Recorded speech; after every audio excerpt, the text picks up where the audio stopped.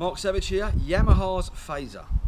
They do two, 1000cc and a 600. I've had both. This is a little 600, I say little. The R6 is the beefed up sister. This one was always downgraded a little bit. Still 90 brake horsepower and still a very pretty bike. This one's a bit special. This one has a full fairing. They didn't make them this way. Someone's either very cleverly or bought it, I don't know, off the market, but they managed to put a bottom fairing on this one. It's not the same colour, but the black and blue does suit quite well. But they've managed to get it on very, very well, and I think it makes the whole bike look much nicer, if I'm honest with you. The blue and the black look quite good in the sun.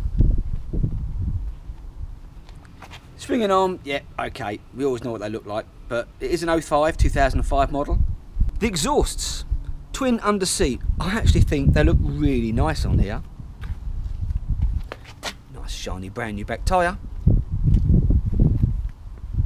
And again, from here, the black and blue doesn't really stand out at all, but I tell you now, makes a big difference. Nice ping screen on it. From the front, do you know what? It's not bad. It's got a little cheap pair of heated grips on here. It's got 22 on the clock. As I said, 90 brake horsepower. It's not bad from a 600. Sit up and beg again though. You're not leaning down like this. So you can ride these all year round. Just under a 20 litre tank, 19.5 litres. It's a reasonably sized tank, you know. For the dash. It's quite a nice display dash. Fuel injection. It's not bad, is it? What does it sound like?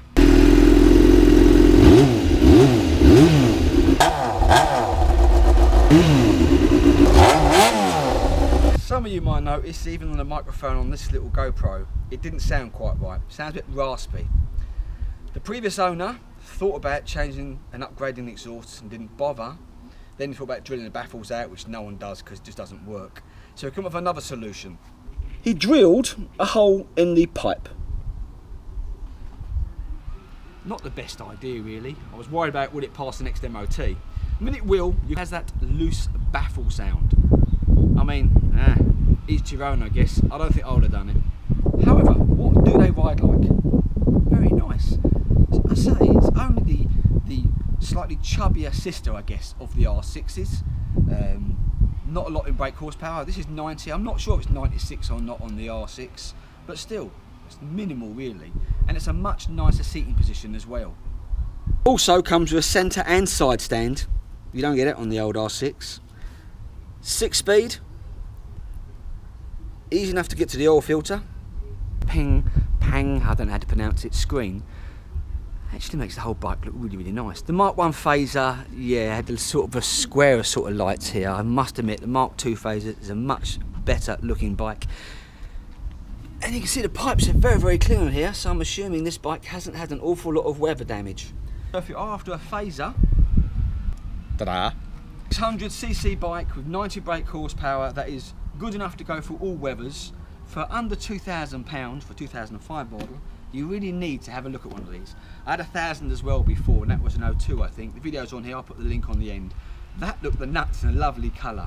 But again, with that middle bit of fairing, I know it's black, but it doesn't look too bad, you know. I really don't think it looks too bad. Heated grips, not standard, and they're not the bestly put on. The word, but it's got that little tack here. I think I would have possibly have fitted it actually on here. And that's something I can probably retro muck around with. Ooh, 3 keys. I do like the dash, I've got to say, it's nice having that. Quite a much newer dash than the old style clocks. Bolt missing, but that's nothing. I like these lazy man grips. It just means you can rest your hand on rather than having to constantly grip it. So one last little look around. It's not a heavy bike, 186 kilos. I said 19 odd litre tank in there. Gonna get a few miles out of this. I'm pretty sure it'll do 45 to the gallon. And it's not too dated with that screen. I don't know, I do think it looks quite a nice looking bike. Chain and sprocket are okay. Supposed to be, I could do with a little bit of tightening up. That's just over an inch odd, isn't it? So that could do with tightening up. You might get a bit of slack on that, to be honest with you. I think I'll spray and clean that up. Easy to adjust. I've done a video on this already.